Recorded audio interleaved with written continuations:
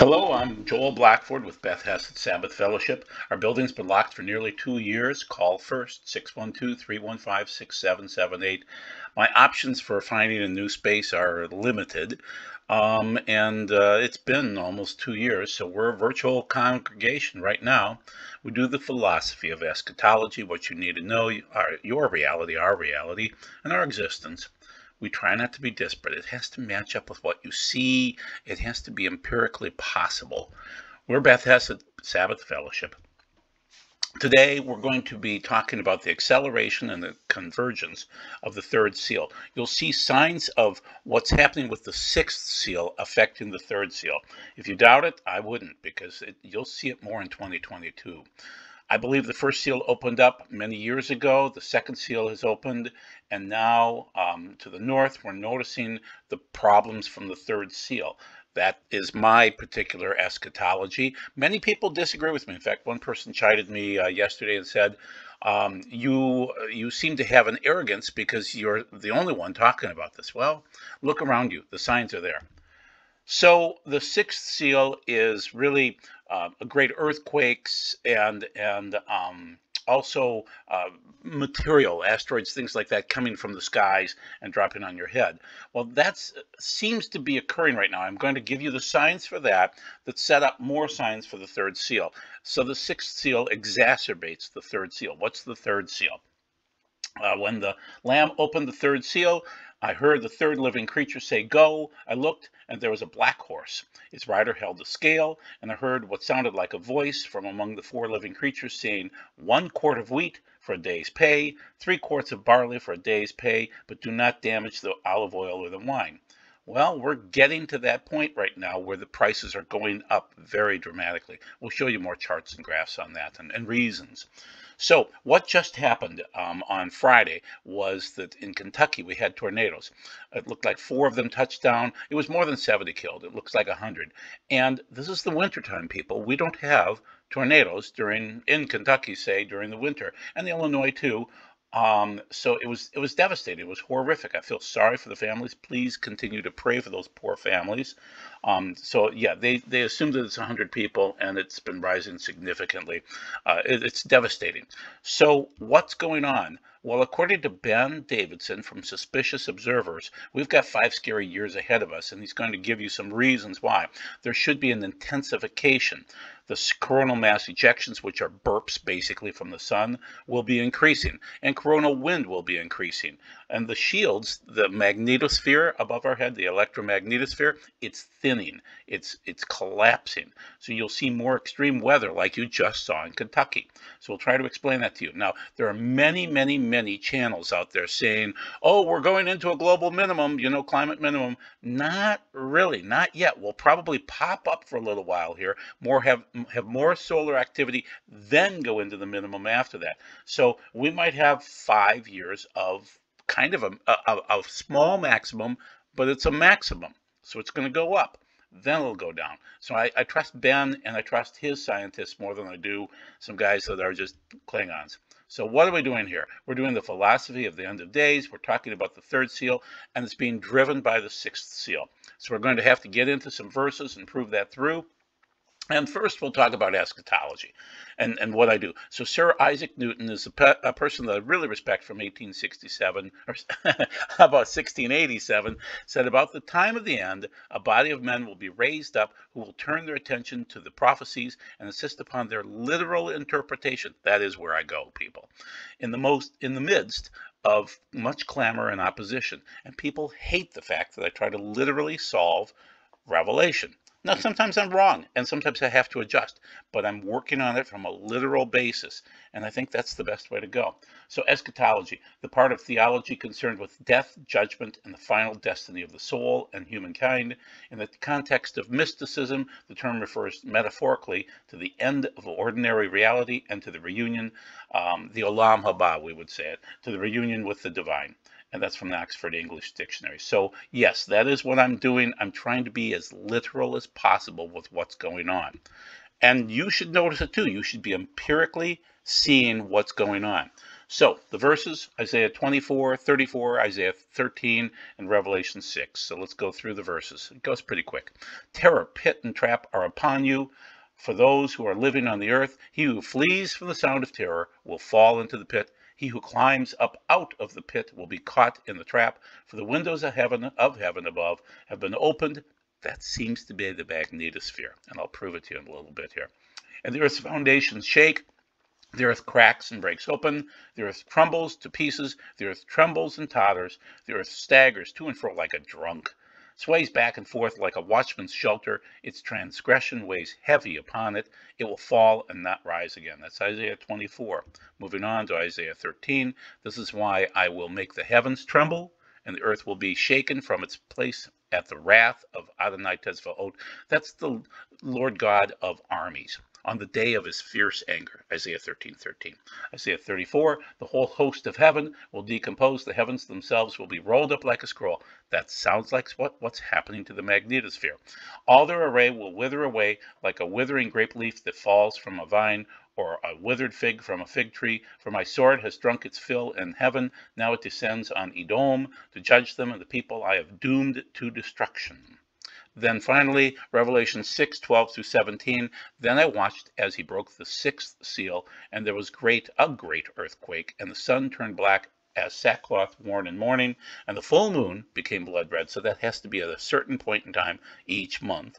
The stars fell from heaven to earth just as a fig tree drops its figs. That means they're small. And when shaken by a strong wind, the sky receded like a scroll. That sounds like the magnetosphere being rolled up, and every mountain and island was moved from its place. That is continental drift. And that is the same as Genesis 10:25 when Peleg was alive, and 1 Chronicles 2 when he's listed. So the earth's kings, rulers, and generals, and the rich and the mighty, indeed everyone, slave and free, hid himself in the caves and among the rocks in the mountains, and said to the mountains and rocks, fall on us, and hide us from the face of the one sitting on the throne, and from the fury of the Lamb. For the great day of their fury has come, and who can stand? So the expert on all of this is John Haller. So I want to point this out every week so that you'll go see his, and he's not presenting today, which is interesting. So his points are that all of these things are converging right now. Acceleration, convergence, logistics, understanding. He does the macro and the micro. He does an hour and a half every week, if not twice a week. And I can barely do 30 minutes a week. But I do the micro, that's it. And I really do the philosophy of it. What's the thought behind it? He does everything, but he does not give his opinions that much. And people appreciate that. In his sphere of friendships, if he would be doing what I'm doing, people would hate him. I mean, people hate me for what I say. So he's able to function very well, giving a lot of information. So he is the best out there. He really is in total information. So I recommend that you hit him up every week, just not this week. He's kind of down on the weather. So the convergence of looming catastrophes. And so just keep that in mind as you move through. It's not just one thing here, one thing there. It's the whole thing imploding. So this is from Ben Davidson, and he does Suspicious Observers, and I trust him for being wise about the research and verifying facts and things like that. So the big three for biblical end of days: impactors, earthquakes, volcanoes. Then number 2, tilt change, wobble, or rotation change. Number 3, mantle heaving and lithosphere displacement. It will be greater volatility. That's what you're going to expect to see. And that's a video that you can watch from December 28th of 2019. Next, as the magnetosphere weakens, faster upper level winds. You saw that in Kentucky. Increased pressure differentials. You saw that in Kentucky. Electrodynamic cloud microphysics. You're seeing that. You're seeing that. So he's predicting a magnetic reversal, or at least a greater wobble. We don't know. We see these 6,000 and 12,000 year cycles where we see potential wobbling and reversal. And he's saying that the core is going to move just a little bit, and our core is not perfectly round anyway. It's oblong because of the equator and the energy that it takes to move. But you'll notice that there will be this crustal disturbance, and that's what happens. That's the polar reversal. When could it occur? Who knows? But the magnetosphere is thinning, and that's causing more lightning, tornadoes, hail, other problems. So Ben is correct on this. And also we have this weird problem where we're already thinning so far that we have this South Atlantic anomaly. So if you see it called an SAA, that means that literally in the south there, you've got this huge region, this kind of triangular, that has horrible gaps, and so the UV rays come through, other things come through. It's a hole, and it's horrific. And so when you have these horrible shocks from solar wind or CMEs, it's going to get through there even worse. So you would hate to be in South America, Southern Africa, or in New Zealand, or in Australia, because it's going to affect them even worse, because there's nothing protecting them at times, or very little. So there are these holes, and that's the SAA, South Atlantic Anomaly. And we have these shocks every now and then from solar wind, and we have the Van Allen belts, and we have the magnetosphere, and the magnetopause, and the magnetotail. We have those things to protect us, but if they thin out, we have less protection, and that's what's happening. And it's starting to hockey stick down. So this is a paper on the deepening of radiation belt particles in South Atlantic anomalies, SAA region, a scenario over the past 120 years. The abstract is the geomagnetic field has an unusual weak spot over South America and South Atlantic Ocean. And so this SAA is really it's decreasing consistently. It's a rapid decrease of the magnetic field, and we don't know why. And the lowest altitudes are encountered by horrible problems with weather. So just keep that in mind. It's weakened field, average deepening rate is whatever per year, deepening increased. Yeah, so it's frightening if you live in the southern hemisphere. So we have we have the sun out there, and it's constantly throwing particles at us, but sometimes it gives us more, either in solar waves or in CMEs. But there are disasters that happen, and they happen frequently.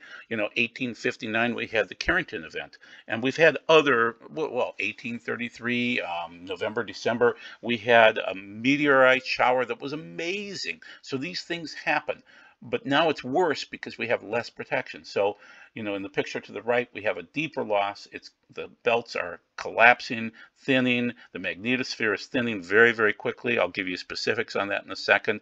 And so the curve is accentuating. It's hockey sticking, we could say.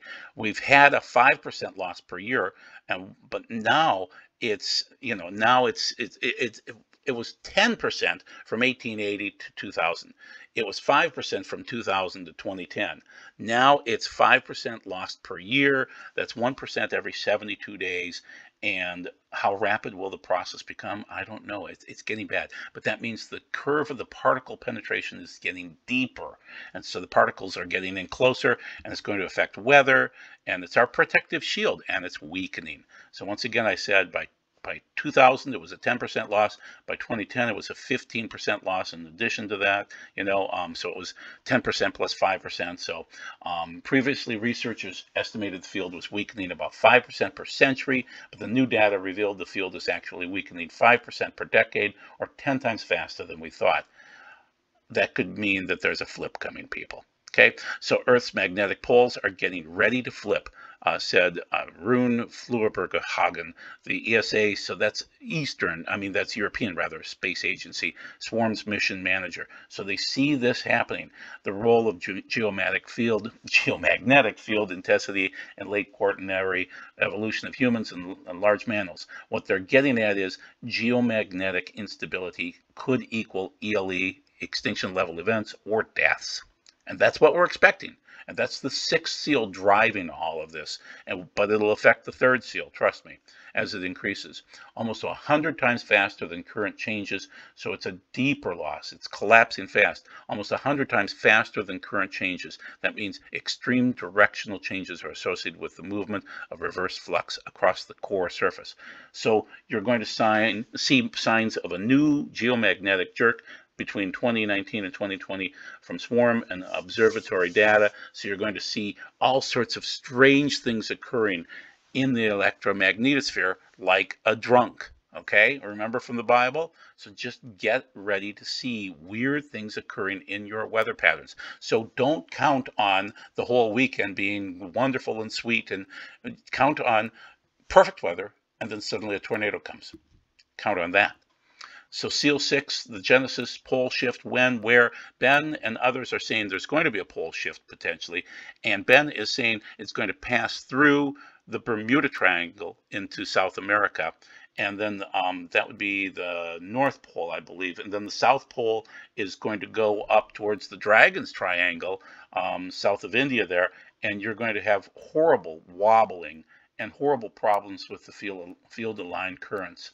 So it's going to be interesting to see what happens. So this is major fault destabilizing, solar galactic connection, solar tornadoes. And if you have solar tornadoes, you're going to have earthly ones too. So cyclical deluge, he's saying every 6,000 years, every 12,000 years, we have these ELE events. And so you could say it's religious because there are myths, there are many stories that go back about, say, the flood story or other horrible stories that seem to point to earth tilt problems. Just happens. So magnetism changes drive destabilization, and that's what we're going into right now. And then pretty much done now, cosmic rays thin the ozone. So sunlight makes ozone, but particle energy destroys ozone. Well, the particle energy is getting in closer now, so it's going to destroy more ozone. And so you're not going to have the same level of protection coming up. Now we'll move on. Gerald Celente is a prognosticator. And I want to add in one thing by Dr. David Martin, that Social Security will be broke by 2026. And I'm part of that generation. I'm part of the reason why that would break, because I'm getting into my 60s now, and I would be retiring at some point in time.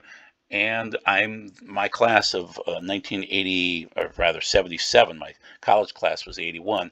We are the largest high school graduating class in the history of America, according to what I've read. And when we retire, it's going to just break everything. So Celente is saying that we're going to have problems globally on the economic front. It's going to be horrific, just up, down, all over the place, and crazy things happening. Trends in the markets are going to be skitterish over all the problems that are collapsing at the same time. Survivalism, that's going to be the big issue going forward. Cryptocurrencies, if the dollar's falling, people are going to go towards crypto. And then there's also the war over the jab. So he's predicting that it's, wars over the jabs, military wars, economic upheaval, new predictions of the future of former candidates, things like that. So lots of wars going on. And so Celente's interesting on this. So I don't always recommend him, but right now, yeah, we should be looking at the 2022 trends, the predictions, the collapse, COVID, wars, all the stuff that Celente's talking about. And this is from Greg Hunter. So this is from Michael Snyder, smart guy, friend of mine. Sometimes I ask him to do this particular type of an article, which is the 10 plagues. What are the big 10 plagues? And every now and then he has the time to listen to me and do that. So historic flooding in Western Europe, which will affect crops. Once in a 1,000-year flooding in China. Countless numbers of birds are dropping dead. Billion dead sea creatures. Number 4. Number 5, mega drought. Number 6, plague of grasshoppers. That's biblical. Number 7, crop losses. Number 8, gigantic wildfires. Number 9, mammoth dust storms. And number 10, the jab variant. The plagues are trending badly, much worse. Now, we're going to move on to another issue, which is wind is great, solar is great, but it doesn't produce ammonia. We need ammonia. We need either cow poop or we need ammonia. And this is from John Little. And I don't cite him very often. I don't know if he's a friend or he's an eschatologist. And he writes for Omega Shock. And he's saying scarcity and famine, December 11th, 2021. And he's citing that Fritz Haber back in 1909 noticed that we were going to have food scarcity. So he's a chemist, and he figured out how to produce ammonia from um, oh goodness, why am I blanking on the process? From oil, from gas rather, from natural gas. And so you put the gas under high pressure, and you mix air and hydrogen, and suddenly you have ammonia, and you can create a great fertilizer. So the problem is the world's population went nuts after 1909, and he was part of the reason why we could have more people and feed all those people. But the problem was also that the German bombs, well, he used ammonia and other things like that to help kill people. So yeah, he could make ammonia for bombs. Yeah, great. The irony that Germany would never have done as much damage in World War I without the Haber-Bosch process of creating nitrogen compounds that their bombs and bullets needed. So, the Kaiser used that. So billions of people owe their existence to Haber and Bosch because they produced 235 million tons of ammonia every year as of 2019 to be able to feed the population. Otherwise, people would be dying. So crop yields would collapse, food would get horribly expensive, the poor would go hungry without this particular process. And we don't produce enough cow poop. Cow poop is great, but there isn't enough of it, and there's no way to get that done. You need ammonia. You need the Haber-Bosch process. Requires natural gas, lots of natural gas. And we can produce that, but our governments are saying they don't want natural gas production anymore. They want to go with solar and wind. Well, that means people are going to starve, and you'll have to choose between heating their homes or having enough food to eat. So we had a food crisis back in 2007, 2008, and an oil crisis began in 2006. So rising fuel costs will push up the price of food, and the third world will starve. So an Arab Spring was caused because of food. So people need to feed their kids, and we've added almost 1 billion people in just the last few years here. So how do we feed 7.9 billion people? And how do we transport the food around or the fertilizer around? That people are anti-oil, and ammonia is really the problem. We need ammonia constantly to be able to feed people, and also we need phosphates from China, and China is banning phosphate transportation because they need it to feed their own people. They have 1.4 billion people. So without phosphates, you can't have fertilizer. So China needs to feed their people, obviously. So to keep the chemistry lesson as simple as possible, you need natural gas to produce ammonia and energy from fossil fuels to mine for phosphates. You need ammonia and phosphate to make fertilizer. You need fertilizer to grow food at scale. You need food to keep the peace in the world. Without food, you're going to have war. So the trend, as I talked about, we had 4 million people in 10,000 BCE. We had 190 million back in the year 0. And now we're at 7.8 billion people, basically, in the year 2021. Trends: more people, less fertilizers and farming. The governments could care less about it. So it took the Haber-Bosch process to have a population effect. So a little while, basically, as soon as it started to kick in, we could have more people because babies weren't dying because they were starving to death. So World War II happened as a result of Haber-Bosch also, unfortunately, because we became so much better at producing bombs. So basically, the ability to make inexpensive fertilizer feeds people. Otherwise, people go hungry. It means unrest and violence will rule our streets. So right now, Biden's new regressive methane tax will raise average America's gas bill by 17%. So that's from Tyler Durden of, oh goodness, I'm blanking on his site that he writes for. Zero Hedge. And that's Sunday, December 12th, 2021. So Biden is going to have a regressive methane tax that will even make it worse for people, 17% worse. So now we move on from that article, and this is more from Michael Snyder. He says Max Lavo, but I know this is Michael Snyder. And weaponization of food, starvation to manufacture compliance. So the governments know that they want to starve us out because we're going to die anyway from all sorts of other reasons. So why not introduce certain things that, or to decrease the ability to move food around or to produce food or to harvest food or whatever it is. So the governments are doing horrific things to weaponize food, and it's going to get worse. The third horseman rides famine, plague, and inflation. The co-op bosses are warning the grocery shortages are at the worst level ever seen amid empty shelf crisis. It's going to get worse. I'm noticing it now. Global food prices keep on rising. You can see that in the middle. And then food prices rise sharply in 2021. And so you can see things starting to hockey stick. You're not quite noticing it yet. You're noticing that the shelves are empty, but you're not seeing the food prices go through the roof yet. That'll happen. 2022 is going to be worse. Then the third horseman is driven by God, not by man. So these unusually hot and cold weather systems along the same latitude are causing the weather changes. The food supplies are in jeopardy due to the weather, but it's not driven by man. It's not man-made people. These climate extremes are driven by God. Okay, it's time. We're getting close to the end of days. We're in the third horseman, and that's what's going on. So plunging crop supplies send prices soaring and reignite food inflation fears, as WASDE reports. So this is Tyler Durden, again from Zero Hedge. And declining grain supplies, slashed estimates for corn yields and stockpiles. It takes a while, but we'll have these mega droughts, back-to-back heat waves have plagued the Corn Belt and the U.S. West for much of the summer. So this is 2021, August 12th, around harvest time. So we know that the grains index is going to start to spike. We know it.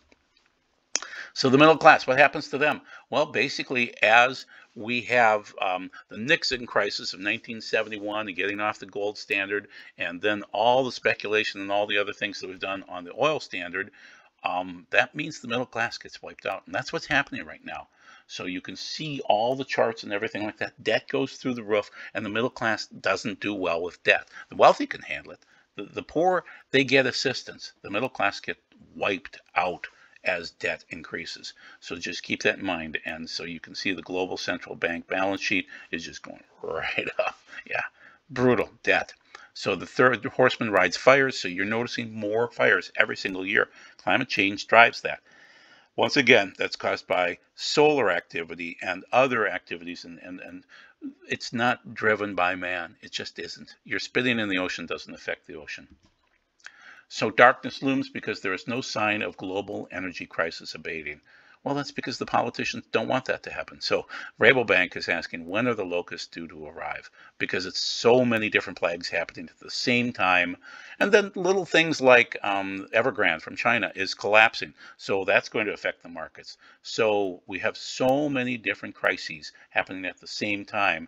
And Tucker Carlson, this is what inflation really is in the United States, and he's given a real answer on that. That's on Fox, and this is an article from today, what inflation really is in the United States, and it's brutal. So what is my theory of what's happening right now? According to my eschatology, the seven seals open silently, and each one increases over time. The first seal is white. It's west, based on Zechariah 6 directions. It opened around the Six-Day War of a time frame of 1967, but sometime before 2001. My observation is the Western civilization has been collapsing since 1968.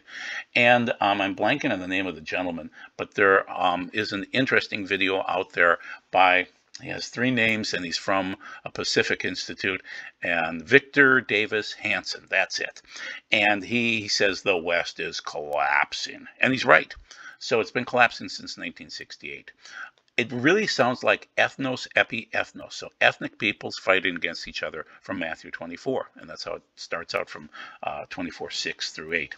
The second seal opened 9/11/2001, bringing Basileia, epi-Basileia. That's kingdoms fighting kingdoms per Matthew 24. So that's the next verse, not verse, but next words in Matthew 24 there in 6. It started in Afghanistan and spread to Iraq. Since then, 2011, it has spread across the Middle East via Muslim Spring. Seal 3 is the only one that I have direct reference in terms of prophecies. It was prophesied and explained by another man. So prophesied by one, explained by another, with 1 Kings 12 as the core verses. It was prophesied exactly and explained in a scriptural way. It opened north of Jerusalem during the summer of 2012. Food scarcity will be frightening worldwide by next year in 2022. And it's the word limo from Matthew 24 applies here. And keep in mind that in a good text of Matthew 24, it should say limo and loimo. And that means that you're going to have two different types of crop failure, and that's what we're seeing right now. The signs of seal 4, which would be, seal 4 is about death, okay? And this means 1.9444 billion deaths by 4 different plagues are amongst us, but I'm not sure if we're really in it yet. And so keep this in mind in terms of biowarfare and things like that, which is the Therion word from Revelation 6:8, that when I got sick a few months ago, I lost my sense of taste and smell. So just be aware of that it was a bioweapon. It was. Seal 4 is that bioweapon plus 3 other plagues. Seal 5 is martyrdom. So what should happen is that somebody's going to be angry with the fact that believers are not taking the medicine, we'll call it. You know what I'm talking about, okay? And there will be a repercussion against the believers, and that's seal 5. Then seal 6, we've been talking about burning figs coming from the sky and that great earthquake that moves the mountains. We are in the birth pangs. We're seeing signs of seal 4. We're seeing seal 6 affect seal 3. We are not in the Great Tribulation. We're getting closer. We are accelerating. We're seeing a convergence. We're seeing the logistics of it, the problems, and we're seeing understanding that some of us are understanding what's going on. What I want you to read on your own is Jeremiah 29:11, because there is hope during these time frames. And then we would go into the Great Tribulation at the last half of the 7 years. This is the season where you should be celebrating things like Rosh Hashanah and Yom Kippur, when your garments need to be white and clean. It's a wedding, and so Yeshua is returning. So be blessed and take care, and I'll see if I can turn the video off. Be blessed.